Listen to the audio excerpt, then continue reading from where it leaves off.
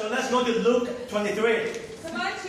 So before we jump into the scripture, well, last week we talked about Jesus being crucified on the cross. And you had those two criminals. One was making fun of Jesus, and the other one was, he had a repentant heart. So actually we're gonna go dive into the same part of the story.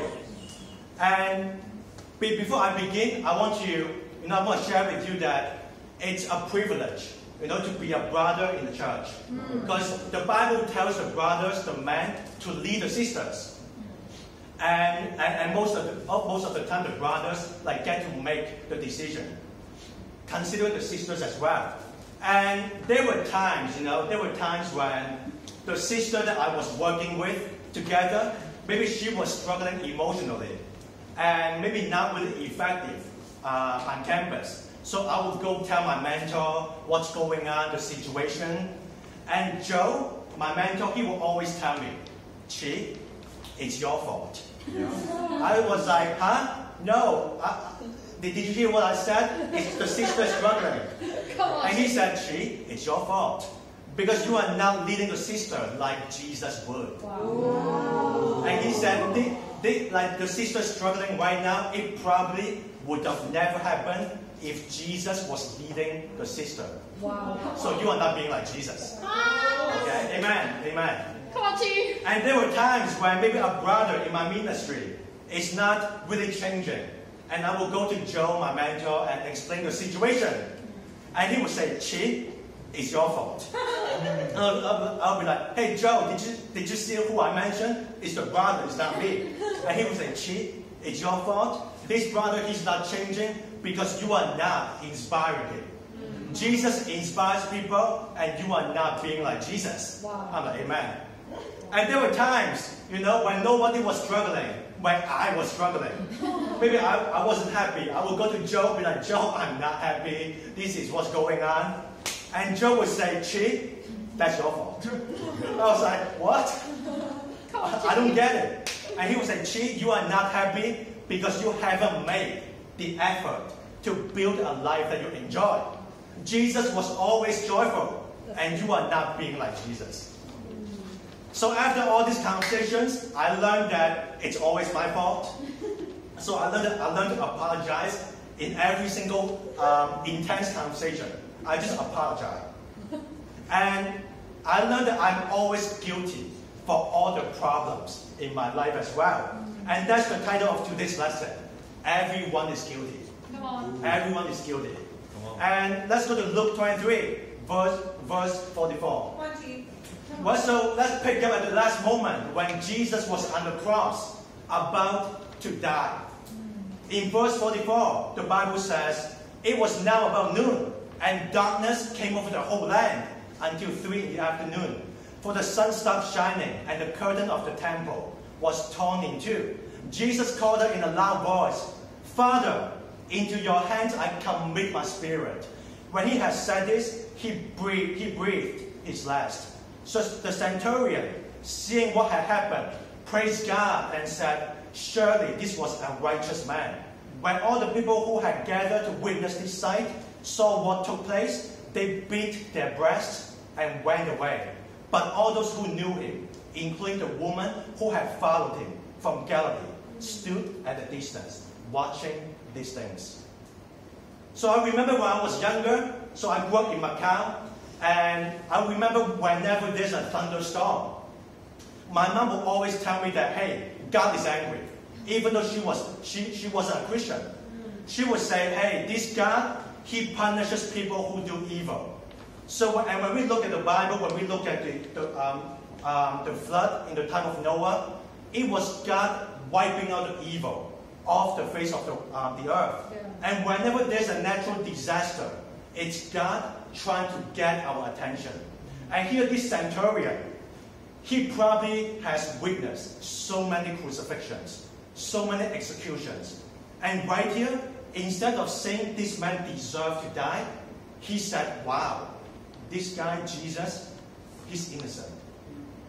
After looking at this darkness for 3 hours, somewhere in his mind he was thinking, "Oh my goodness, we messed up. we killed an innocent person.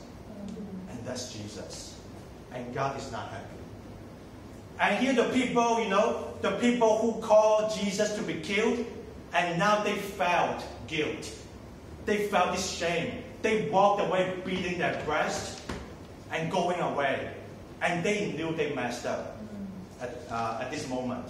Have you ever done something you were so certain that you were right the moment that you did it, and soon after you realized that it was the worst thing ever? Raise your hand if you ever done that. Well, we need some honest people. All right. I'll be the first one to admit.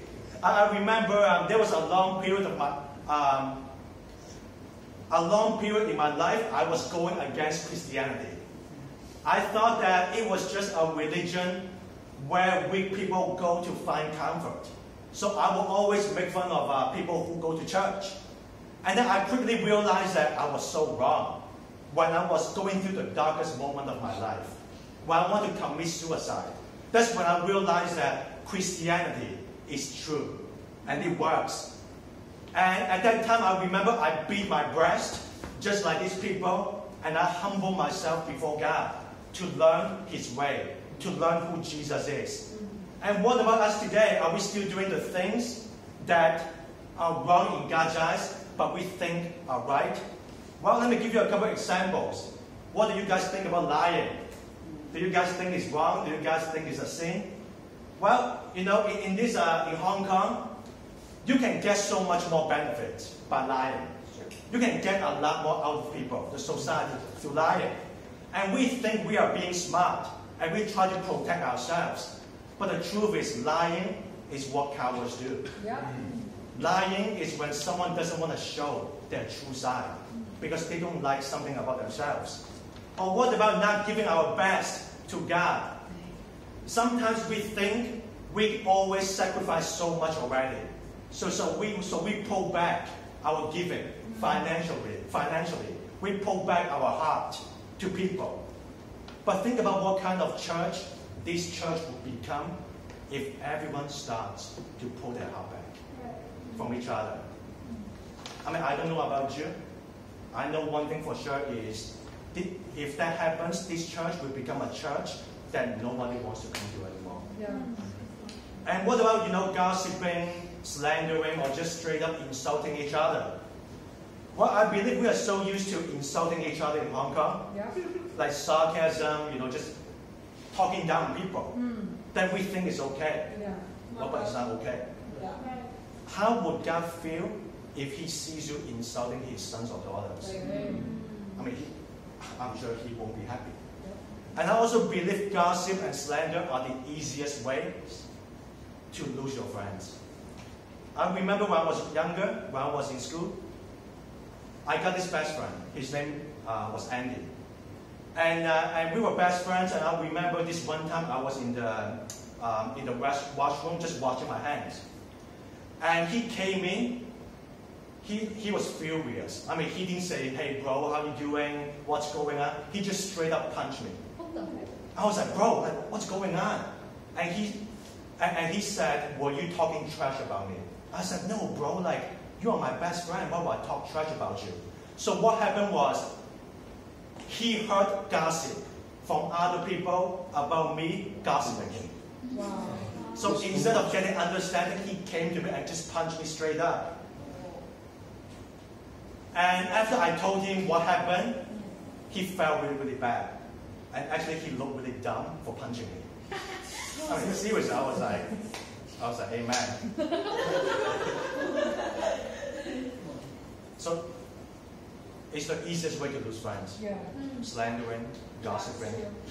And let's go to Proverbs 18:21. Proverbs 18:21. Here the Bible says, "The tongue has the power of life and death, and those who love it will eat its fruit." We need to be very, very careful with what we say, because what we say can destroy our own lives, as well as the people around us. Yeah. And personally, I've seen that happen so many times before I became a Christian. I've seen people, because of slandering, family broke apart marriages broke apart. Dating relationships broke apart. Childhood friends broke apart. I've seen it all. And back to the scripture in Luke 23. So here it says, the curtain of the temple is torn in two. Well, so the curtain, the veil, it was to cover the most holy area of the temple. And only the high priest could enter it to worship, sacrifice, atonement for sin. So one potential meaning for the curtain torn in two is that the temple is no longer where God lives in. Now God is going to go out to all the Gentiles to share the gift of salvation. That God is no longer going to live in the temple built by human hands. Yeah. And here the centurion, he saw Jesus as an innocent and righteous man. And Jesus, many people, they would say, hey, Jesus, he was innocent at this moment. But you know what? That is simply not true. Just like anyone else, Jesus, he was guilty on the cross. In Mark and Matthew, some of Jesus' last words were, Eloi, Eloi, lama sabachthani, which means, my God, why have you forsaken me? And in other scriptures, we see that, hey, Jesus, he was perfect, righteous, innocent, the Lamb of God. But that very moment when he was on the cross, he took upon himself all the sins of the world. All the sins in the past, at the present moment, and in the future. And now, I mean, you and I, we both know that, when we do something really, really wrong, when we do something very sinful, you just get that feeling that hits your heart. It's like, ugh, man, I know I messed up. Now, that is just one sin. And imagine Jesus being totally righteous his whole life, being totally innocent his whole life, and then on the cross, he's hit with every single sin in history. Every single sin at the present moment, and every single sin in the future. And all these sins, your sins and my sins, all these sins separated him from God. That's why he said, my God, why have you forsaken me? Imagine getting stabbed with a knife, by a knife to the chest. Again, and again. So on the cross, Jesus, he was guilty. Not because of his own sin, by which he didn't have any, but because of yours and mine. And in case you still don't understand what that means, that Jesus died for our sins, I'll give you a perfect analogy. So imagine Shiny, the sweet, innocent angel, who was up here to share what the cross means to her. Yeah. Imagine if me, in a house with a stranger, and I kill that stranger with a knife, and I deserve to go to jail. And then Jesus comes in, ready to cook for Bible talk. And she saw what's going on, and she comes up to me and says, "Chi, give me the knife. You walk away, go home." The police comes, they arrest her. She goes to jail, suffer her whole life. I will feel very, very guilty. Yeah. And Shiny will go to jail with the hope that I won't ever kill another person again. Her punishment moves me to repent. Same thing with Jesus. He died for our sin, should motivate us to change, to become better for him. Yeah. And let's read verse 49 again. Here the Bible says, "But all those who knew him, including the woman who had followed him from Galilee, stood at a distance, watching these things." So here it's funny how Luke, the author of the book, he said, all those who knew him. Instead of calling them disciples, he said, all those who knew him. So at this point, Luke, he couldn't call these disciples his disciples anymore. They were just people who knew Jesus. And Luke, he's trying to communicate that, hey, there was nobody close to the cross. everybody was standing at a distance when Jesus was dying. Everyone was guilty. And the death of Jesus changed people who want to kill him. It changed criminals, pedophiles, homosexuals. And I put before you, that's why we take communion. And let's go to 1 Corinthians 11. 1 Corinthians 11, verse 27. So this is Apostle Paul telling us the meaning of communion. Here, Paul says, so that whoever eats the bread or drinks the cup of the Lord in an unworthy manner will be guilty of sinning against the body and the blood of the Lord. Everyone ought to examine themselves before they eat of the bread and drink from the cup. For those who eat and drink without discerning the body of Christ, eat and drink judgment on themselves. That is why so many among you are weak and sick, and a number of you have fallen asleep. It's interesting that communion is not a time to celebrate the resurrection of Christ. It's a time to remember his death. Yeah. When you break the bread, you are not just breaking some bread or some cracker.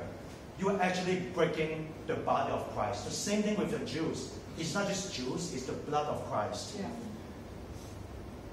And he says the reason why people are not doing well spiritually is that we are not focused on the death of Christ. Well, think about how powerful is the death of Christ. It's powerful enough to turn people who didn't believe, to turn those people who weren't crucified, and those people who called to kill Jesus, but they ended up walking away, beating their breast, and feeling the shame. And now today you might be doing awesome spiritually. Well, you are commanded by the Lord. But if you are a disciple and you are not doing awesome spiritually, then you are in one of these three categories.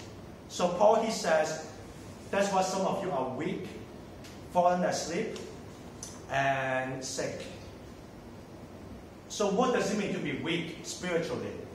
Well, being weak spiritually means weak because something tragic happened and you are having a hard time to focus on the Lord. So maybe a relative passed away and that causes grief in you. So you have a hard time focusing on the cross. And what you are going through right now is just God trying to prepare you for something bigger and greater in the future.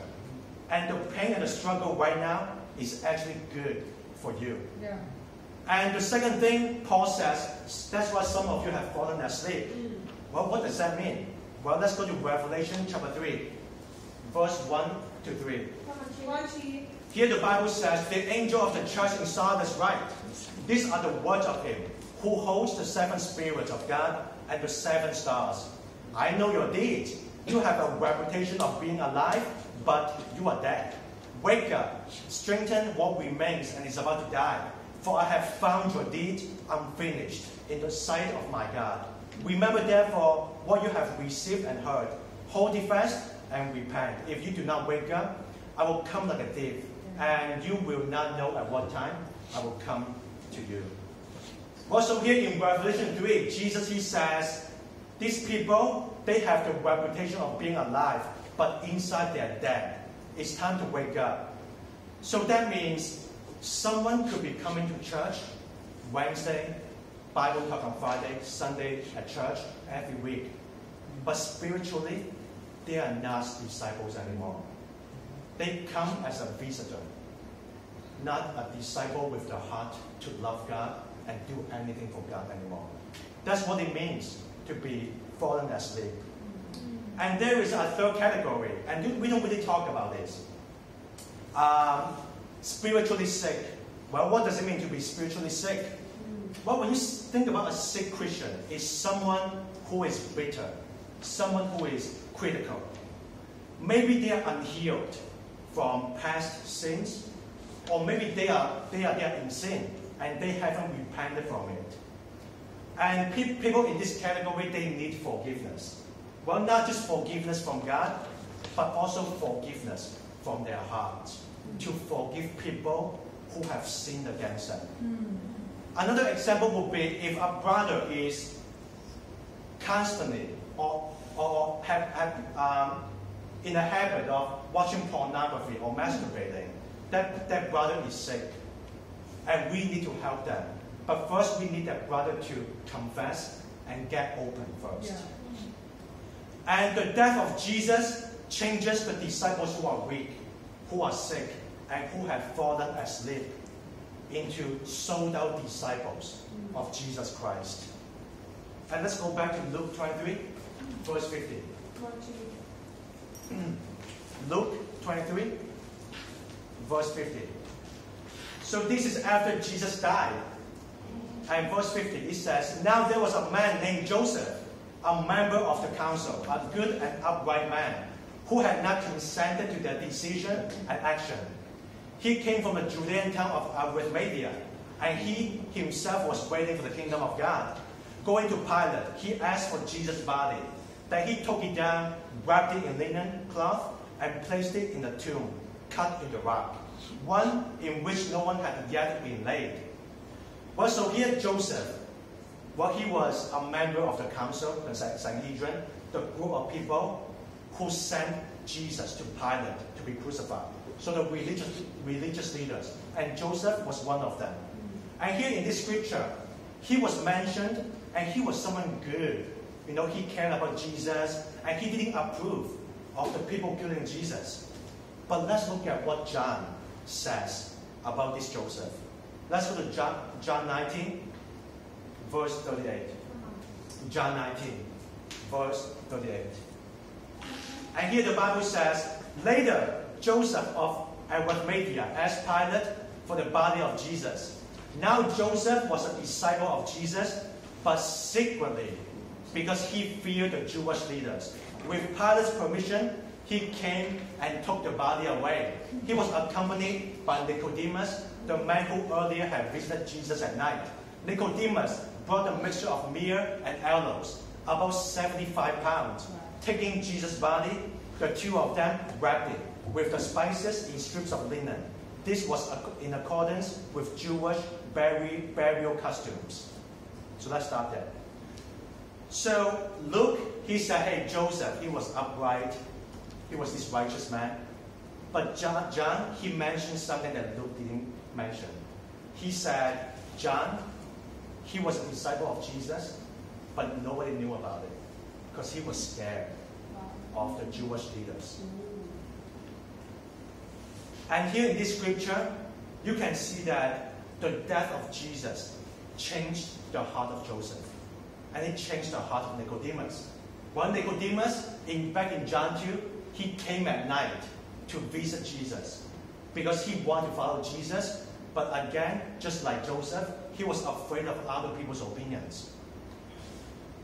And now after the death of Christ, they were like, man, we're done with this. Like we've been cowards for too long. But now let's go to Pilate and ask for the body of Christ. Well, so I got a question for all of us, including myself. Are you a secret disciple? Are you ashamed of the name of Jesus? And I'll be the first one to confess, sometimes I can act like Joseph. I can act like Nicodemus.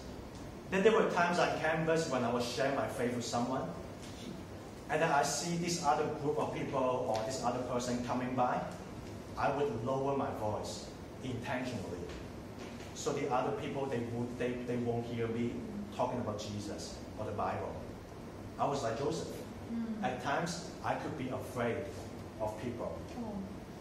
And some people, they are all fired up at church, but out of church, nobody knows that you are a disciple because you are afraid. And here, what we need to appreciate about Joseph is that after realizing that he's been a secret disciple, Joseph, with the courage and the boldness, he went straight up to Pilate. The guy who approved the death of Jesus, think about it. Think about the conversation. You know, Joseph be like, hey, Pilate, can I have the body of Christ? And Pilate was like, hey, why? And he boldly and confidently, he said, because I'm a disciple of this person. Wow. Can I have his body, please? And maybe after he got the body, he was carrying the body with Nicodemus. And some other Jewish leaders saw that, and they started to persecute them, started to threaten them. And Joseph, he was like, you know what, guys? Forget you guys. This Jesus, he's the way, the truth, and the life. I'm sick and tired being a hypocrite like all of you. And he just like kept on walking with the body of Christ and buried it. And when you look at Hong Kong or even the world, you have so many problems, so many hypocrisy in churches. Yeah. And this is the reason. Because nobody is willing to stand up and say, hey, this is what I believe. People like that, they dream. They dream to do great things for God. And I was talking to some disciples last night, and it's already December. You know, just 4 more weeks, and 2018 will be in history. Yeah. And the question is, do we have dreams that we pray for and want to see happen next year? And I really appreciate King's humility. He told me that, hey bro, there are 3 things that I want to work on. 3 goals that I want to accomplish next year. And he said, communication skill, he want to build his charisma, and he want to build his knowledge of Christianity. And we sat there and then we watched some professional public speakers on YouTube. And I was like, hey, King, if you want to learn it, imitate all these people. If you want to increase your knowledge, listen to some sermons by some great preachers in the kingdom. And we still have 1 month before the end of the year. Do we choose to just chill, like Pilate, maybe washing his hands, and say, hey, it's not my business? Or are you going to use this time to jumpstart a brand new year, 2019? Maybe you want to get dating, or maybe you want to get married. Well, let's on paper write down what are the reasons and what are the things that you need to change to be a mature man or a mature woman worthy to be married. Or maybe you want to baptize how many ever people that you want. Well, again, let's put things on a piece of paper. Look at your schedule. How much time do you chill, and how much time do you work hard for the Lord? When Jesus was on the cross, everybody was guilty, including Jesus, because he was bearing the sins of yours and mine. Jesus, he took our place on the cross, so we don't have to suffer. He died for our sins. Now the question is, are we willing to live for him? We are all guilty, but we can all choose to do great things for God. And I want you to think about this question as we close out. Will you do greater things for God? If you want to, get with the person who invited you and really, really study the Bible and see what God wants you to do. And to God be all the glory. Amen. Come